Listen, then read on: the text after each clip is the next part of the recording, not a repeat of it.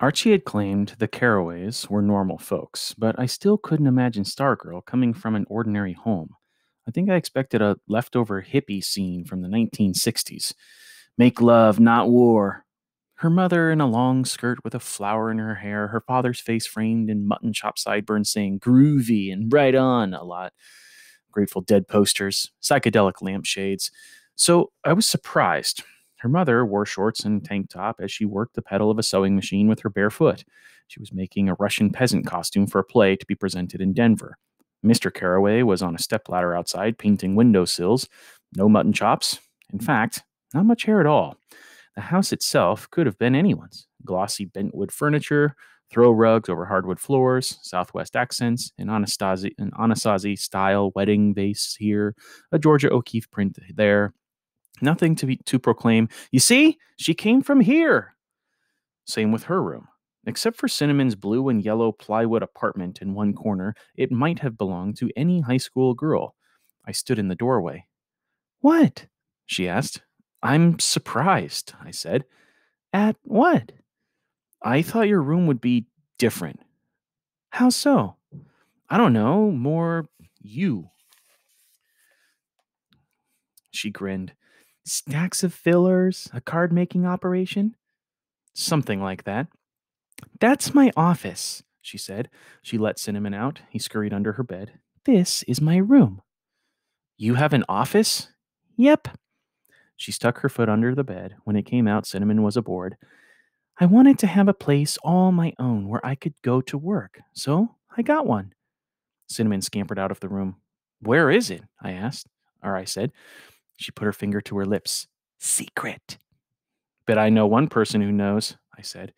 She raised her eyebrows. Archie. She smiled. He was talking about you, I said. He likes you. He means the world to me, she said. I think of him as my grandfather. My inspection yielded two curious items. One was a wooden bowl half filled with sand colored hair. Yours? I said. She nodded. For birds looking for nest materials. I put it out in the spring. Been doing it since I was a little girl. I got more business up north than here. The other item was on a bookshelf. It was a tiny wagon about the size of my fist. It was made of wood and looked like it might have been an antique toy. It was piled high with pebbles. Several other pebbles lay about the wagon wheels. I pointed to it. You collecting stones or what? It's my happy wagon, she said. Actually, it could just as well be called an unhappy wagon, but I prefer happy. So, what's it all about? It's about how I feel. When something makes me happy, I put a pebble in the wagon. If I'm unhappy, I take a pebble out. There are 20 pebbles in all. I counted 3 on the shelf. So there's 17 in the wagon right now, right? Right. So that means what? You're pretty happy? Right again. What's the biggest number of pebbles ever in the wagon? She gave me a sly smile. You're looking at it. It didn't seem like just a pile of pebbles anymore. Usually, she said, it's more balanced. It hangs around 10, a couple to one side or the other, back and forth, like life. How close to empty did the wagon ever get? I said. Oh, she turned her face to the ceiling, closed her eyes. Once, down to 3. I was shocked. Really? You? She stared. Why not me? You don't seem the type. What type is that? I don't know. I groped for the right words. The 3 pebble type? She offered. I shrugged. She picked up a pebble from the shelf and, with a grin, dropped it into the wagon. Well, call me Miss Unpredictable. I joined the family for dinner. 3 of us had meatloaf. The fourth, guess who, was a strict vegetarian. She had tofu loaf. Her parents called her Stargirl and Star as casually as if she were a Jennifer. After dinner, we sat on her front step. She had brought her camera out. 3 little kids, 2 girls and a boy, were playing in a driveway across the street. She took several pictures of them. Why are you doing that? I asked her. See the little boy in the red cap? She said. His name is Peter Sinkowitz. He's 5 years old. I'm doing his biography, sort of. For the 10th time that day, she had caught me off guard. Biography? Peter Sinkowitz was coasting down his driveway in a four-wheeled plastic banana. The two little girls were running, screaming after him. Why would you want to do that? She snapped a picture. Don't you wish somebody came up to you today and gave you a scrapbook called The Life of Leo Borlaug? And it's a record, like a journal of what you did on such and such a date when you were little, from the days you can't remember anymore. And there's pictures and even stuff that you dropped or threw away, like a candy wrapper. And it was all done by some neighbor across the street, and you didn't even know she was doing it. Don't you think when you're 50 or 60, you'd give a fortune to have such a thing? I thought about it. It was 10 years since I had been 6. It seemed like a century. She was right about one thing. I didn't remember much about those days, but I didn't really care either. No, I said. I don't think so. And anyway, don't you think his parents are doing that? Family albums and all? One of the little girls managed to wrest the banana roadster away from Peter Sinkowitz, and Peter started howling. I'm sure they are, she said, snapping another picture, but those pictures and those moments are posed and smiling. They're not as real as this.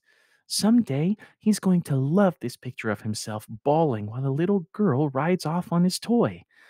I don't follow him around like we did Clarissa. I just keep an eye out for him, and a couple of times a week I jot down what I saw him doing that day. I'll do it for a few more years, then I'll give it to his parents to give to him when he's older and ready to appreciate it. A puzzled look came over her face. She poked me with her elbow. What? Huh, I said. You're staring at me really funny. What is it? I blurted. Are you running for saint? I regretted the words as soon as they left my lips. She just looked at me, hurt in her eyes. Sorry, I said. I didn't mean to sound nasty. How did you mean to sound? Amazed, I guess. At what? I laughed. What do you think? You! I laughed again. I stood before the steps facing her. Look at you. It's Saturday. I've been with you all day, and you've spent the whole day doing stuff for other people, or paying attention to other people, or following other people, or taking pictures of other people. She looked at me. The hurt was gone from her eyes, but not the puzzlement. She blinked. So? I don't know what I'm saying. Sounds like you're saying I'm obsessed with other people. Is that it? Maybe it was the angle, but her fawn's eyes looking up at me seemed larger than ever. I had to make an effort to keep my balance lest I fall into them. You're different, I said, that's for sure. She batted her eyelids and gave me a flirty grin. Don't you like different? Sure I do, I said, maybe a little too quickly.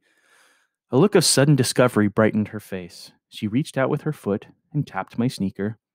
I know what your problem is. Really? I said. What? You're jealous. You're upset because I'm paying all this attention to other people and not enough to you. Right. I'm jealous of Peter Sinkowitz. She stood. You just want me all to yourself, don't you? She stepped into my space. The tips of our noses were touching. Don't you, Mr. Leo? Her arms were around my neck. We were on the sidewalk in front of her house in full view. What are you doing? I said. I'm giving you some attention, she cooed.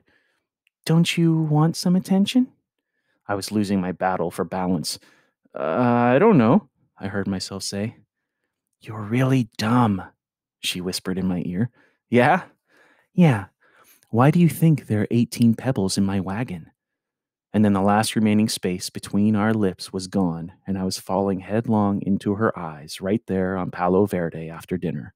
And I can tell you, that was no saint kissing me.